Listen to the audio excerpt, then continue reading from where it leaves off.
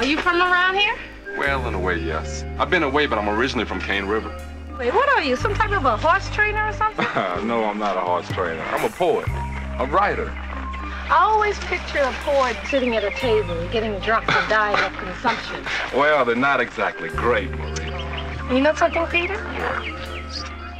You're different. When it debuted in 1982, Cane River was already a rarity, a drama by an independent black filmmaker, financed by black patrons, and dealing with race issues untouched by mainstream cinema, says the New York Times. I want to make you take a bath. Been riding that old smelly horse, and God only knows what happened. And I don't want you to see him again, Maria. Now, do you hear me? Why, Mama? He's a nice guy. Because he's a Matoya, that's why. Now, what does being a damn Matoir have to do with it? Your great-grandmother owned the Melrose Plantation, right?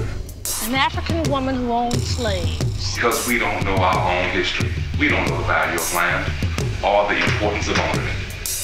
And we're letting it slip right through our hands. Rare and fantastic, its raw subject matter echoes in films of the present day, says RogerEbert.com.